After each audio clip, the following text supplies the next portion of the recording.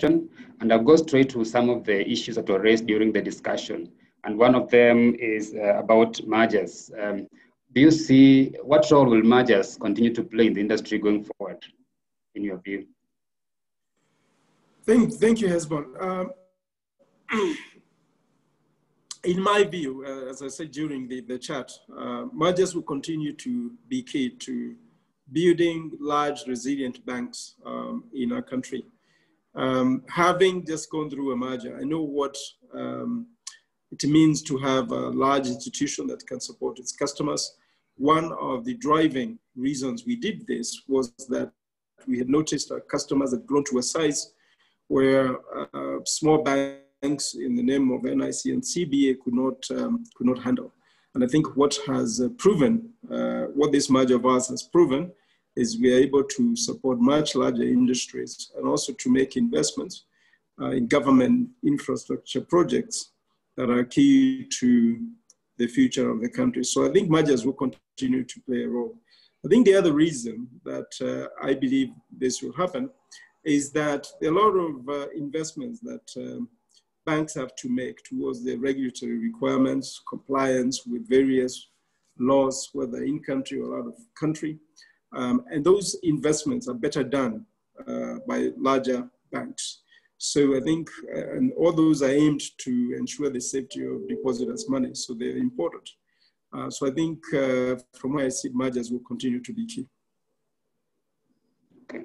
So in this growth trajectory, what role do you think technology will play in terms of, defining the future of the banking industry?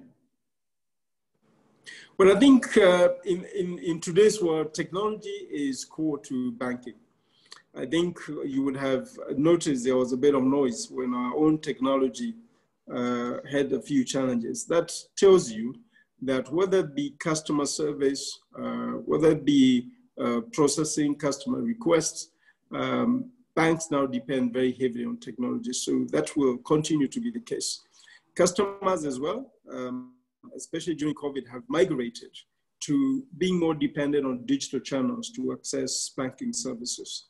So technology, whether from the customer perspective or from the bank processes perspective, will continue to be key. So part of the reason I again think mergers will be important is that technology is becoming more sophisticated, more expensive. So soon only larger banks will be able to afford the type of technology that can deliver the services required, as well as withstand the sophisticated cybercrime challenges that we're seeing today.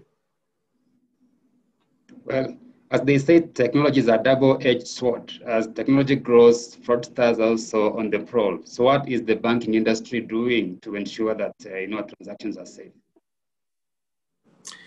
No, thank you for that question. Many things.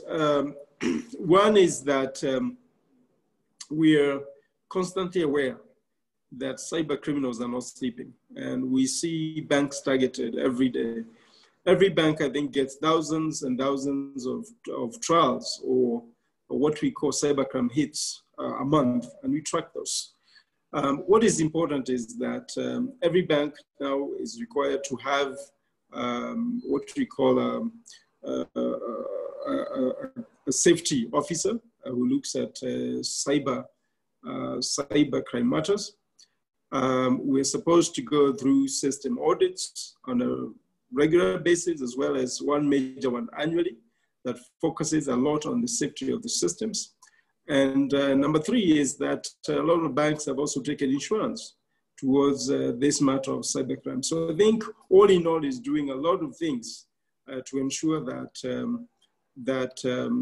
depositors' money are safe.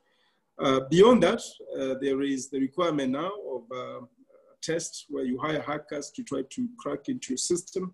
That's also a requirement that we have to adhere to every 2 years. Again, just to ensure that systems are safe. Okay. Then now to circle back to the issue of COVID-19, we know many customers have been affected because of the ravages the pandemic has had on the economy. What has the industry done to support customers during this period and even beyond? And as you answer that, to reflect on SMEs which have been affected most?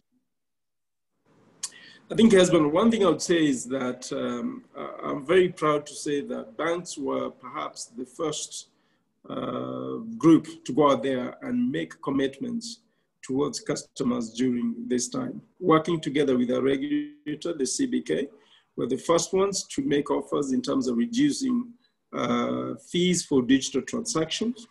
We're the first ones to make offers as far as giving moratoriums and restructuring of loans to ensure customers would survive during this period.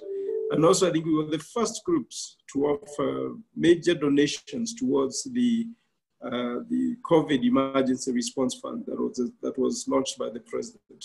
So I think banks have done a whole lot. Besides that, it's all the donations that have been made to private and public institutions to support with masks, to support with sanitizers, and other essentials that the public requires during this period.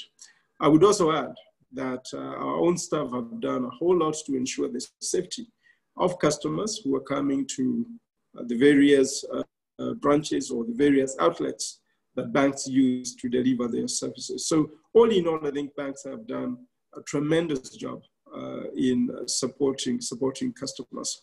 What is important to note is that even when we thought this pandemic will last for, say, 3 months, when we realized it's taking long, I think banks have responded very positively to continue extending those moratoriums or supporting those customers, and also just being close to them, giving them advice.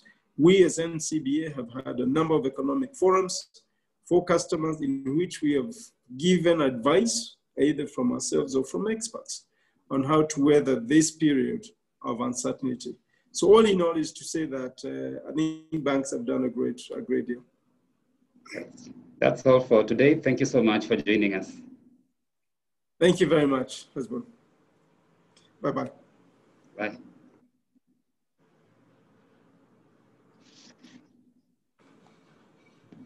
Okay, great. I guess we can all turn our, I need to